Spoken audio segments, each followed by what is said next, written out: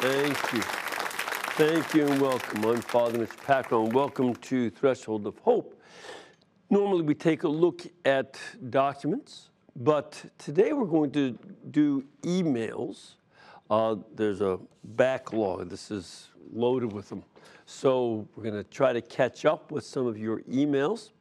And of course, you can send us your questions by writing to threshold@ewtn.com. All right, let's take a look at what we've got here. First of all, we have an email from Katie. Dear Father Packer, as a Catholic teen, how should I be around friends who have different religious views? How should my approach or behavior be around them? And how should I treat their views? Also, how do you explain the term agree to disagree regarding the faith is wrong? Thank you, Katie. Well, interesting set of questions, Katie. On one hand, the way that you should be around your friends with different religious views is have fun. You're a Catholic teenager, and enjoy your friends, enjoy their company, and be part of it. Now, and besides having fun, there's also times, especially as you get into teenage years, where you start dealing with a lot more serious issues. And when it comes to dealing with religion, how should my approach or behavior be around them? How should I treat their views? You begin with treating them with respect. They may or may not treat you with respect, depending on the way their own personality is. But your approach is to treat yourself and them with respect. You don't need to put up with any mistreatment from them, and you should certainly never give them mistreatment. You take their views seriously as something that they have thought through, or perhaps when some of these friends would bring up the differences regarding religion, this is their way of starting to think through the issues. They have a background, but they're trying to work it out for themselves and follow through, and that's fine. Again, don't allow yourself to be overly disrespected. Demand respect and demand of yourself that you give it. That's always key. But then in terms of the question, agree to disagree being wrong, that would be the case in math, wouldn't it? If you're doing algebra homework together, do you think that the teacher would say, well, let's just agree to disagree on the right answer? I don't think so. I don't think so. If you're doing a course in chemistry, well, let's just agree to disagree about the way certain chemicals interact and pay no attention to the explosion that happened over in the laboratory. No, you can't do that. And religion is, on a certain level, far more important because it goes to the meaning of life. And so try that as a way to think about it.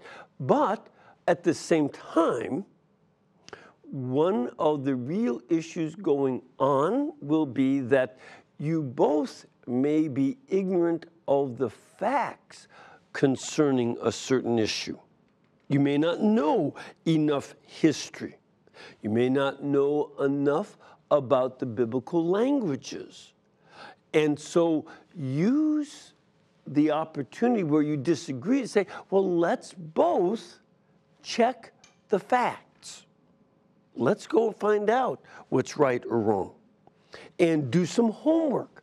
So that, because most of the time that arguments become very heated is when people don't know the facts, but they insist on the little they do know instead of realizing that all of the heat that they're producing in an argument comes out of their ignorance, and what they need to do is get light by going to look up the facts. And one of the things you'll see, Katie, is that there are huge amounts of material available to explain Catholicism, and good answers are available. So you have to become more educated as well as motivate your friends to do the same. All right, we have another email here from Gloria. Hi, Father Mitch. God knows all things. Therefore, he knew that man would fall into sin. He also knew that the angels would fall into sin. However, he did not redeem the angels. He only redeemed man. Now, understand that the angels had preternatural gifts, but so did Adam and Eve. Why not give the angels a second chance on choosing eternal life versus eternal hell? Well, you're dealing with a difference in natures. Human beings are spirit and matter. We have body, soul. And angels are pure spirits, highly, super intelligent, pure spirits. They have will, and so do we.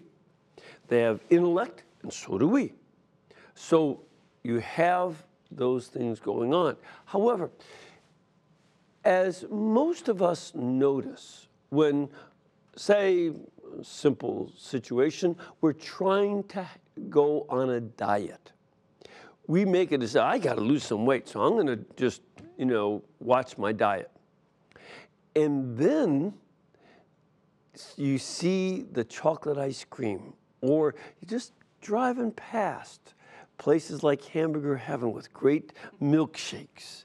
And you say, ooh, but that would taste good. Your memory of the taste of those milkshakes that got you overweight in the first place still rings true. And your body wants to go to this other thing, to go and break your diet. You see a chocolate cake, you want to put it in your mouth. That's simple way of understanding things. So angels don't have that going on. They make a decision without a body that pulls them in another direction. So when they make a decision, it's final. If you can think of, say, a computer, that when you type something into a program, then that's done. The computer does exactly what you told it to do. It won't do what you may have wanted it to do. It will only do what you told it to do. It doesn't have, well, I want to please the person who owns me. No, the computer doesn't care. A computer just does what it's told. And there's a finality to that. And then you have to start over again, at least in the old days with those cards that you used to have and all. I had to start all over again. There's something of an analogy there in that angels make a decision and it's done. They can't undo it. If God could give them a second chance that would make a difference, then God would. But it's against the nature of angels to choose differently. That's why when we go to heaven, we won't be tempted like we were here on earth. In heaven, we'll be pure spirit and we'll be free of those temptations. So we don't have to worry about, well, maybe I'll have a hankering to go and steal a cake from somebody down on earth. No, you won't do that. You'll be a pure spirit like the angels. So that's why you can't. Okay? And the angels can't change their mind. It's against their nature, not God's arbitrariness. Father Mitch, I'm seriously considering coming to the Roman Catholic Church, and I admit the struggle with foul language and gossiping. Do you have any advice of how I can overcome this? Because I don't want to be the type who confesses the exact same sins every time I go to confession. Stephen from Tennessee. Well, welcome, Stephen. I would love to have you in the church. Now, a couple things I would say. If you do commit the exact same sins, be sure to confess them anyway. We priests hear confessions of sin repeated.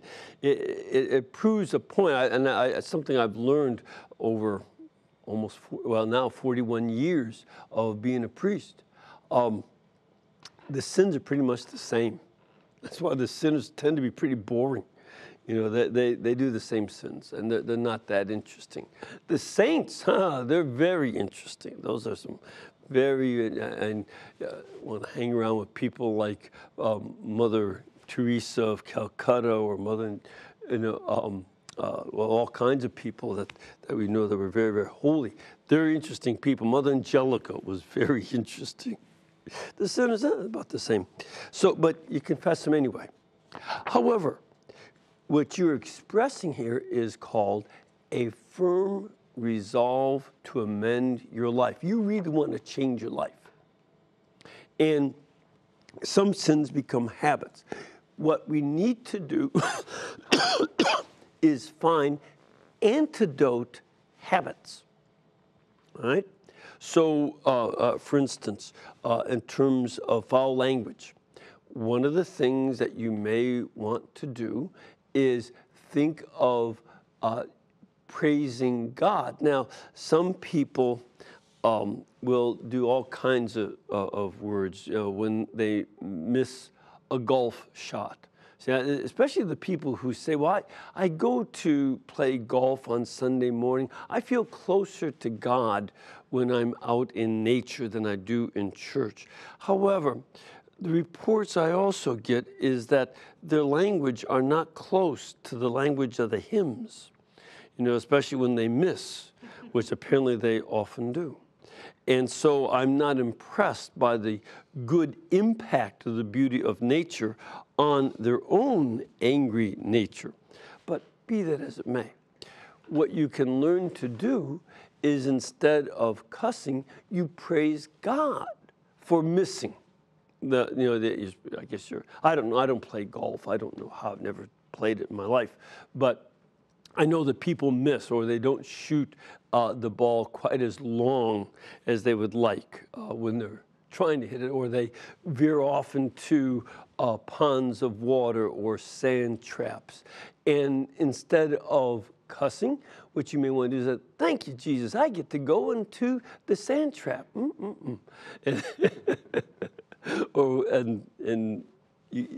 Praising God is a good antidote to the bad language. When it comes to gossiping, the antidote would be, if you say you know certain people that it's easy to gossip about, right? And especially at work or in the family, what you want to do is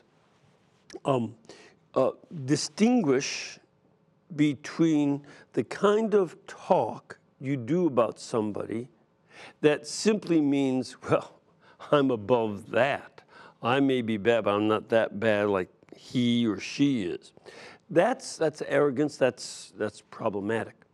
But you also, there are times in which, say, you're talking about a child. You have a child who is having a problem of some kind. You can talk about that for the sake of trying to understand that child, or understand the way that a parent has affected you. And that's not gossip. Gossip is, a chattiness that usually puts the gossiper, in their own mind anyway, puts them in charge of the situation. Well, this person, can you believe what they did and how they dressed? Instead, the antidote to that kind of gossip is twofold. One, start raising up conversations where you compliment them. Look for things you can say positively about that. And when, say, you're at work and people start to gossip, well, you know who was out all last night and came dragging in here looking all disheveled. Well, look for a way to say something kind about them, or to step away from foolish conversations. The other thing you can do, and this is always, always good, is to look for an opportunity to pray for the person you gossip about. I recommend the Divine Mercy Chaplet.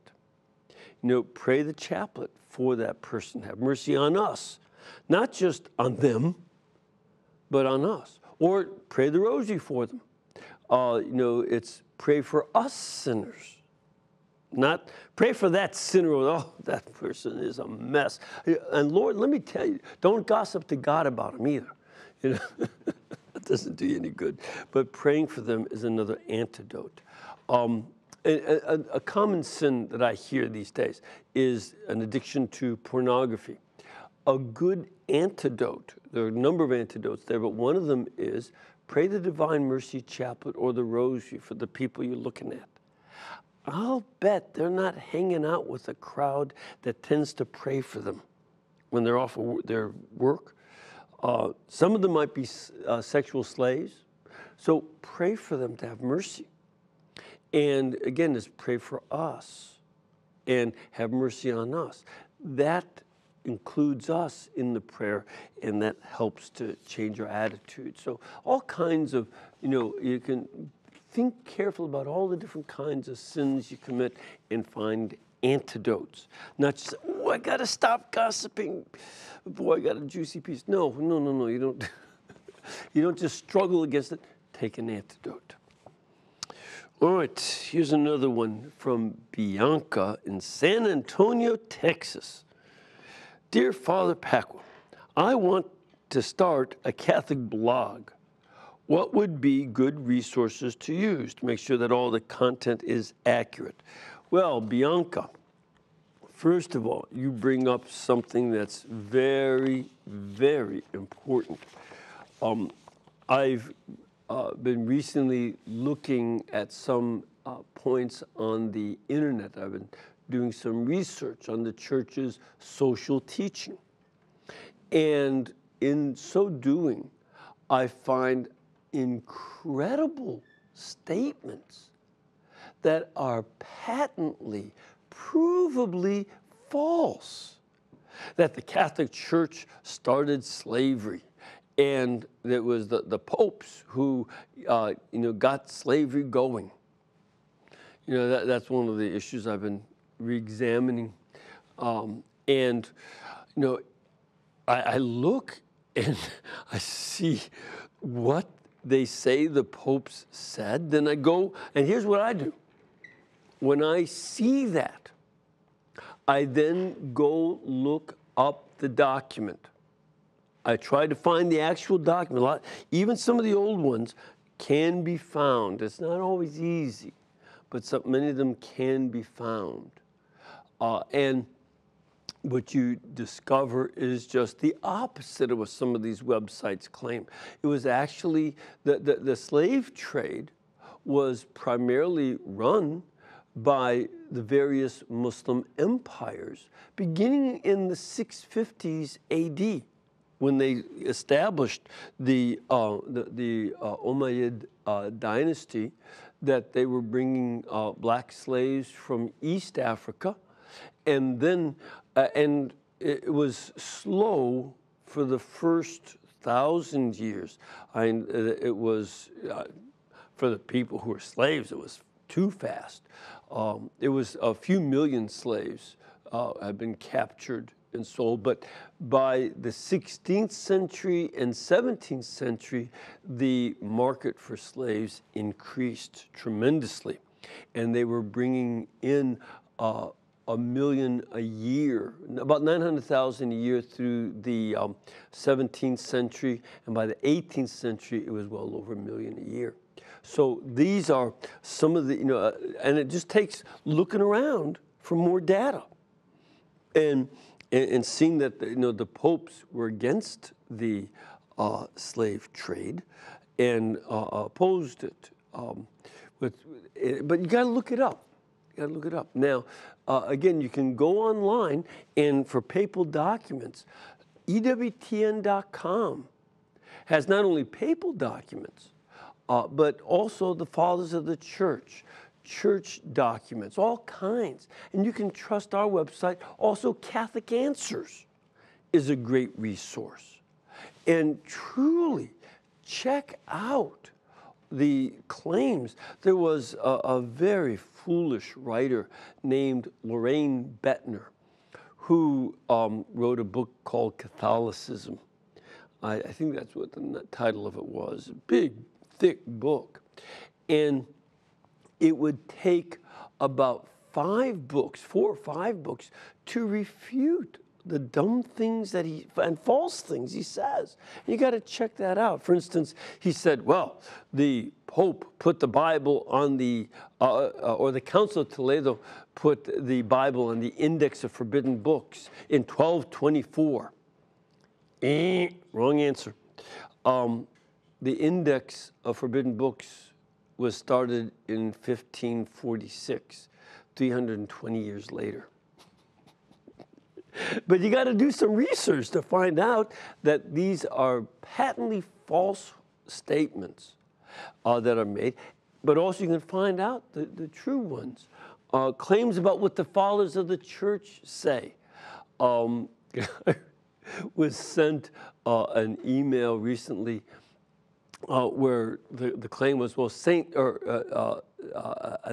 Athenagoras, who was an apologist back writing about the 170s AD. And he didn't mention Jesus Christ. And that just proves that Christ was not considered God or a miracle worker or anything. Look up, take time out, and look up what Athenagoras wrote in his book on the defense of Christians.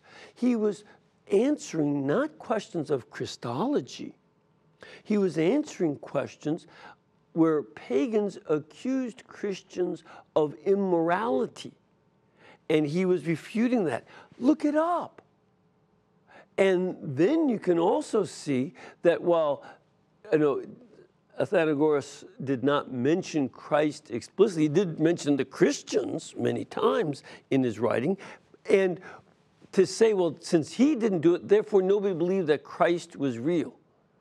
Well, what you want to do is take a look at Pope St. Clement I, who in 95, 80 years earlier, was talking about Jesus Christ. And St. Ignatius of Antioch did the same in 107. St. Justin Martyr, who was from the Holy Land. He was born and raised there. Later on became a philosopher. And he mentions about Christ's life and such, and Jesus, and so on. And he said, well, Marcus Aurelius doesn't know anything about him. Well, yeah, there are a lot of things that Marcus Aurelius didn't write about. He was the emperor and a philosopher. But just because he didn't write about it doesn't mean that it didn't happen. I've never written about, nuclear fusion. That doesn't mean that they don't know how to do that. I'm the ignoramus. So when you do blogs, fact check. Don't act like the fake news companies that you see out there who have an unnamed source. We can name our sources. All right, and again, remember, you can send us questions by writing to threshold@ewtn.com. And here we have an email from one of the very interesting named places. It's got a Native American name to it, Pascagoula, Mississippi. Now, these folks are from Louisiana. You know about Pascagoula and that famous song about squirrels and stuff at church over in Pascagoula. But Jerry asked this question. Father Mitch, I've been wondering, if going to confession is so important and everything in our society today is directed toward convenience and what we want, even mass schedules, why not hear confessions over the phone? If the penitent is willing to do it and take the risk, why wouldn't a priest want to meet them halfway? Jerry, do you listen to the news? The NSA listens in on your phone conversations. A report just came out that under the last administration President Obama allowed, well, I don't know how much he had to do with it, but there was more listening in on phone conversations than you can shake a stick at. This is the last thing that you want. And you had a better chance of not being heard back in the days when we had party lines. That's how old I am. I remember party lines where in our neighborhood there was one line and then different people in different houses had the same line. You know, now you walk around with a phone that has no lines. But NSA can monitor your phones. That's the last thing that we should ever do is here. And then do you think, some people have suggested to me for convenience sake, well, let's have confessions over the internet. No! The NSA is listening in on that too. That's what you don't want. So, no, the priest has to protect your anonymity, even if you don't. Or even if you don't, if you think your convenience is more important than the secrecy of your confession. So, given the way that governments, and then, you know, the Russians are hacking stuff. You want the Russians hearing your confessions? They're not even Catholic. Well, neither was President Obama or President Trump, but we don't want them hearing our confessions.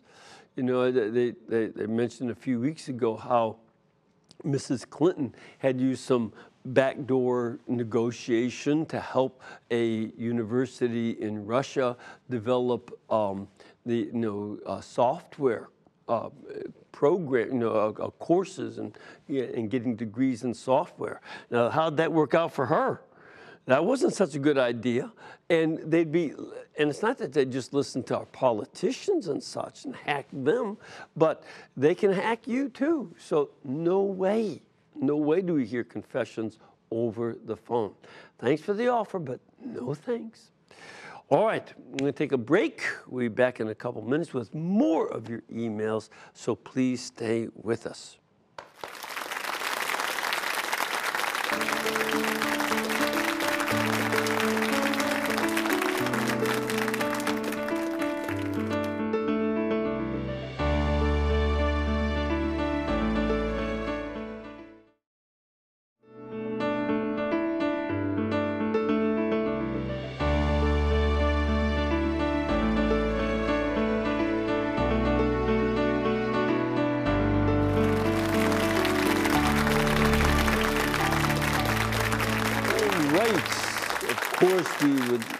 To make sure that we have you come here and join us. If you can contact our pilgrimage department at 205-271-2966 or go to our website, ewtn.com. They will give you information about scheduling of masses, programs where you can be in the audience, and places to stay and good places to eat. You know, I just sent a couple of people over to Golden Rule Barbecue, and they weren't from this country, but they sure loved it. So I think they're from up north. No. No, they're from Europe. So they never had Alabama barbecue before. So it's good to have it. And again, we're focusing on emails. Remember, you can send emails with your questions by writing to threshold@ewtn.com. All right, let's take another one here. Father Paco, what is the Vatican's exact stance on creation versus evolution? Or does a theological viewpoint exist per the church? Thanks, Mike in Front Royal, Virginia. All right, now, Mike, couple things I want to bring up. First, the church does not have an official opinion. The church's attitude towards such things depends on the very nature of science itself. Science is not dogmatic. Science is always doing new research, trying to include new information, new data, and incorporate that data into its theories. And so as a result, the church is always trying to deal with the new information that comes along and holds off until the science is settled. That's the nature of science. Now, the church has an extremely positive relationship towards science, but at the same time, it doesn't take too much of a stance. A good example of that would be that the case of Galileo. Galileo proposed that, like Copernicus, that the Earth goes around the sun. But he did not have the certain and definite information to prove that was the case. And so Pope Urban, said that you can't assert this as if it's proven when you don't have evidence, especially when Galileo said that one of the proofs for the Earth going around the sun was the tide. And the tide is not evidence that the Earth goes around the sun. It has a little influence, but not much. But its primary evidence is for the moon going around the Earth. If anything, the use of the tides proved the opposite, namely that the moon is in an orbit around the Earth, and that the Earth is the center of the moon. And he was trying to prove that the sun is the center of the solar system. That's simply not the case. So but later on, it took a couple hundred more years, especially when they began to observe the orbit of Venus around the sun. And that, especially in the research that they did in the 1700s, demonstrated that the planets go around the sun. And when the church said there's definite evidence, then they went with it. That's what they accepted.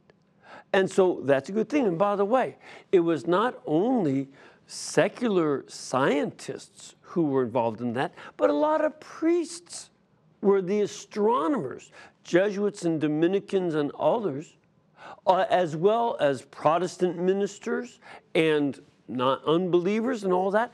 Scientific observation should be something apart from religious assumptions.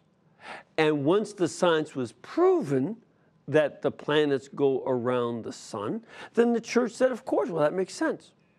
But they rejected Galileo, insisting on something for which he had no evidence. That is similar or parallel to the attitude towards evolution. There is a lot of evidence about the development of specific species, but the evidence as regards to the origin of life and everything evolving in certain ways is still out. And so the church says, we have to take a look at the theory and see how it develops and the evidence backing up the theory. And if you want to take a look at that, you take a look at a book by Lee Strobel. Lee Strobel was himself pretty much an atheist, agnostic kind of guy. He was a reporter for the Chicago Tribune, and he began to research the question of whether the theory of evolution is true and whether there's any evidence for there being a creator who used his mind to develop creation and invent creation. And he started off against believing in God as a creator of everything, unbelieving in God at all. He was against it. But the more he talked to scientists, the more he became convinced. And so I think his book is called The Case for the Creator. I might want to take a look at that. But the church waits, and we'll see what happens with the evidence that we have.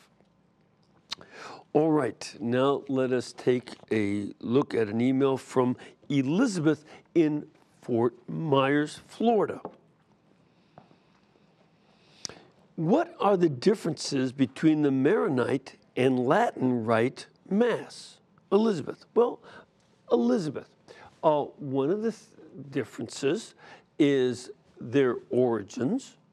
The Latin Rite Mass is a translation of the Mass that was celebrated in Rome into Latin, and Latin became the default language. So, for instance, in Rome, for the first 200 plus years, the Mass was celebrated in Greek. And the liturgy was mostly translated into Latin, except for the Kyrie eleison, Christe eleison, Kyrie eleison, which are Greek. That was one last remnant of the original Greek. But in the 3rd century, they began translating the Mass into Latin. So St. Peter and the others didn't celebrate the liturgy in Latin, they celebrated it in Greek. And in fact, St. Hippolytus, who was a martyr, he became an anti-pope. That is, he said the pope that was legitimately elected is dumb. And I'm smart, so I should be pope, and he got himself elected pope. But one of the reasons he thought the other guy was so dumb and disagreed with him is that St. Hippolytus did not want the Mass in Latin. So we always celebrated in Greek. But he lost because people did not know Greek that well. And Latin became the language of the liturgy. And and it took from the 3rd century, probably the early part of the 3rd century, all the way into the 4th century before the Latin form of the liturgy was completed. And then as the church spread, especially after the barbarian invasions, there were a wide variety of different forms of the Mass in Latin. But eventually the Roman liturgy became the norm because some of the other liturgies got heretical, and that set the case, the norm for the Latin Mass. That's how you get that. Whereas the Maronite liturgy originated in the city of Antioch. Antioch was the 3rd largest city of the Roman Empire. And it was a city built by Alexander the Great, named after one of his generals, Antiochus Seleucus. And it had a large population of Greeks and a large population of Syrians who spoke Aramaic. And the community had 2 liturgies in it. The Greek liturgy was taken by the patriarch of Antioch, the bishop, St. John Chrysostom, and he brought that Greek liturgy to Constantinople, and the liturgy of St. John Chrysostom became the normal liturgy of the Byzantine Rite.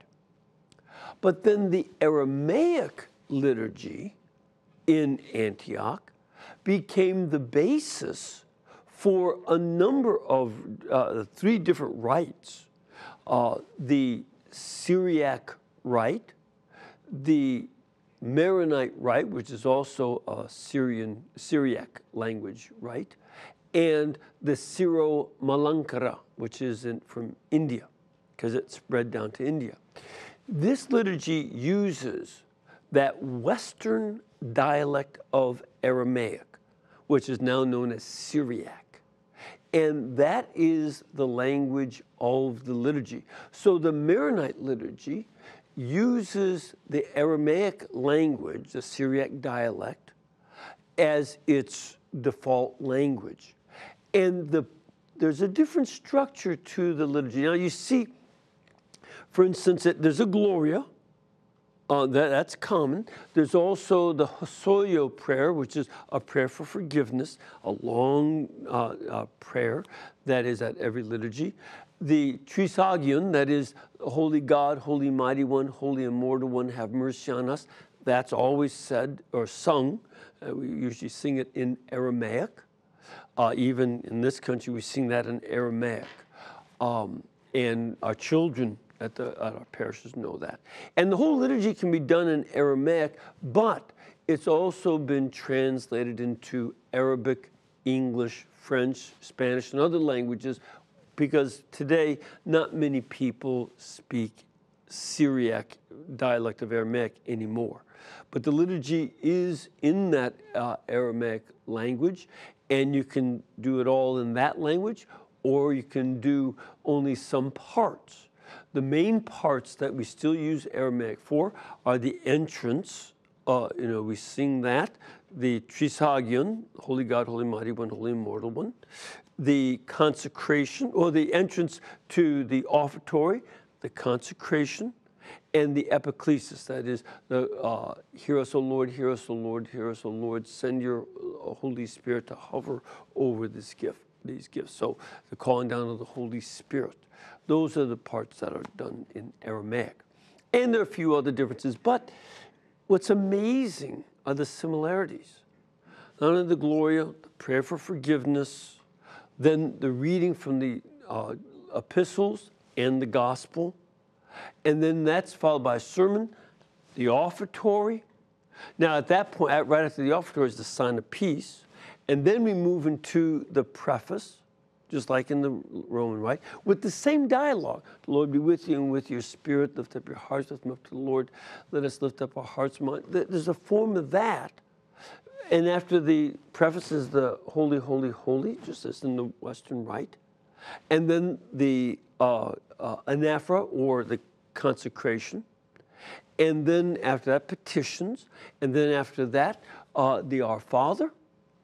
The fraction Rite, then the Our Father, then communion, and then final prayers. Very similar structure. What's amazing is how similar the structure is, even though it has differences and differences of language, slight differences of structure. What does that indicate? That similarity of structure goes back to the way the apostles celebrated the Mass and taught the Mass to the early Christians, because you see that same structure through all the rites. It's very interesting to note the similarities and differences. Come to a Maronite Mass if you get a chance. Yeah, I think you'll enjoy it. Oh, now we have another email. This is from Joe in Illinois.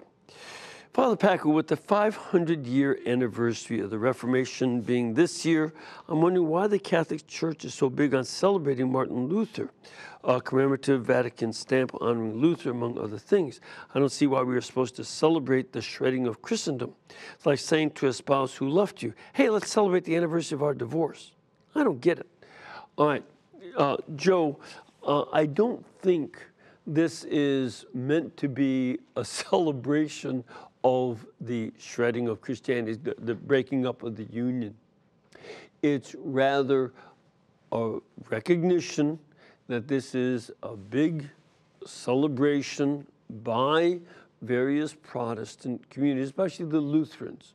1517, in October 1517, is when Luther hung up the 95 Theses. That's 500 years ago. And so it's looking back. Now, as we all know, he started that, what they call the Reformation, in the end of October of 1517. By December, so just, less than 2 months later, he was already calling the Pope Antichrist. And Pope Leo X was returning the favor. Though I must say this, when you read the documents, and I urge you to do so, you can go and find the documents that tell Luther that he needs to repent.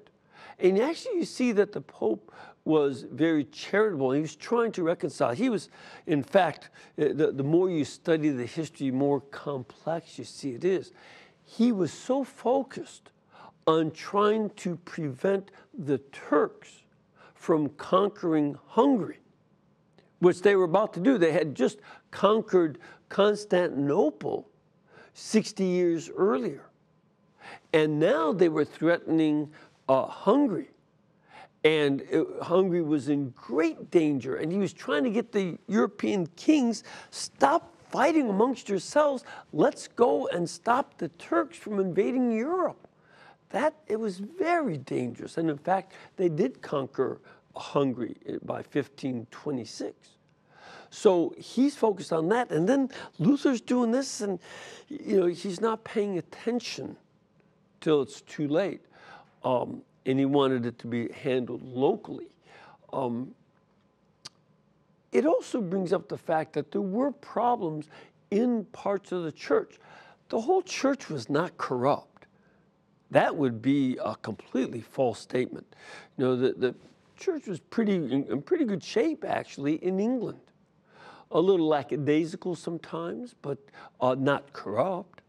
And a few corrupt people here and there, but really the church in England was in good shape. You can read the book Stripping the Altars to get a good sense of that. Spain was strong in the faith. There was no problem there, and that's what they didn't have the Reform come down there. But Germany had problems because some of the clergy were trying to get money out of the Germans. That was a real problem.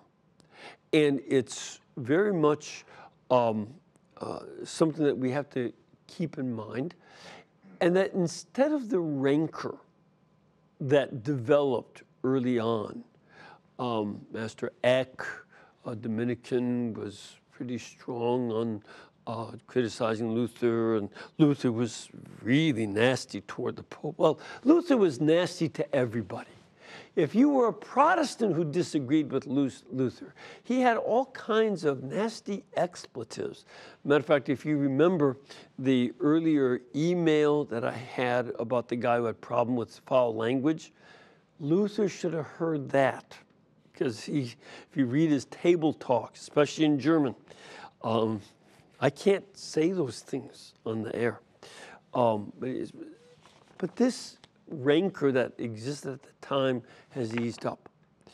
And presently, the Lutheran Church is really shrinking a lot. There's a lot that we have to offer, and I think the attempts at this time are to bring some reconciliation and full reconciliation. Let's see if that does anything good for us and for the Lutherans. All right, let's see. This is from PL in Kansas.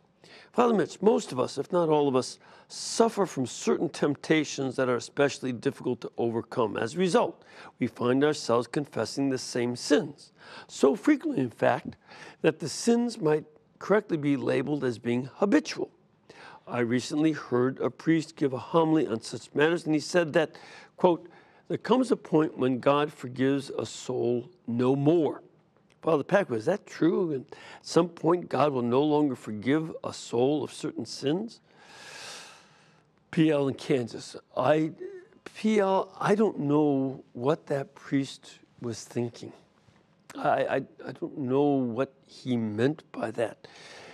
The only time God will not forgive a person is if the person, A, refuses to take personal responsibility for sin. If you say, I didn't do anything wrong, it's not my fault, then how can you be forgiven? You can't.